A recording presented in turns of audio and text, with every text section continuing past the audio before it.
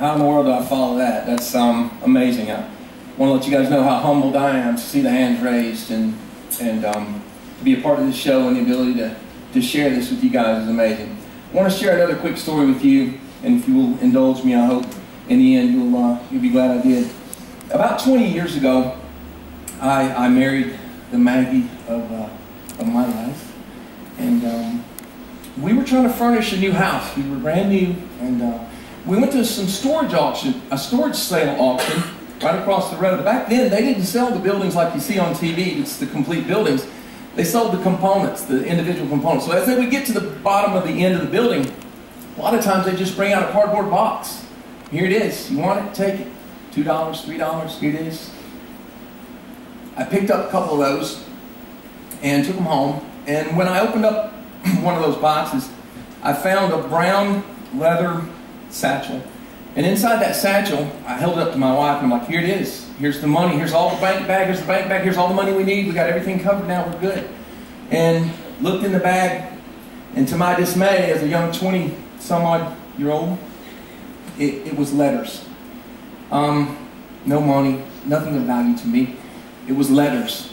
I got to looking into the letters, and most of the letters were written to and from a lady named Kathleen Moss from up in Huntersville, to her sons William and John, who were a couple of the heroes that served in World War II protecting us.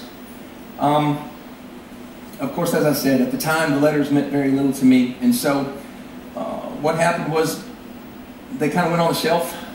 My mom was an English teacher and mentioned that maybe she could use the letters in some of her classes.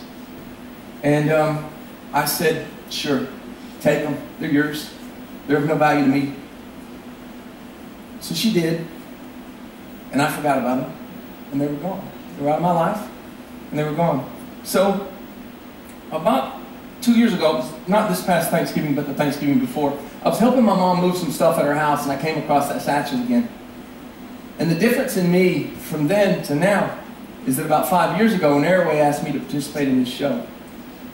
And as you'll see in the show coming up, my character, when the letters stop coming, it breaks his heart. And when I saw those letters again, I spent most of the Good Friday after Thanksgiving, while all the ladies were shopping and sitting there, going through those letters and reading those letters one at a time. And at that point in time, I made my determination that I was not going to stop until I found the rightful owners of those letters, and hit a lot of dead ends along the ways. And I won't fill in the minutiae in the middle of that, but about 2 or 3 weeks before Christmas of last year, I found the son, the three sons actually, but I found one of the sons of William, who was one of the gentlemen in World War II. And I contacted him multiple times. I called him. No answer, and finally he picked up. And after some exchange, and after me sharing some of the personal information that was in the letters, he believed I was who I was. And it is my great honor to have that family as my guest today. And we would like to present these letters to Dave and Bob, if you would. Come down here with me. This is the satchel.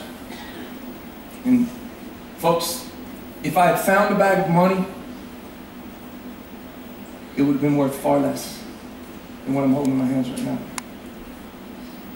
Thank you. We're honored.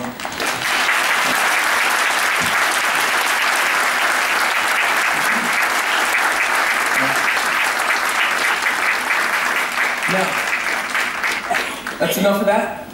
Enjoy the show, and we'll see you after. Thank you, Glenn. Well, it is great to have this family.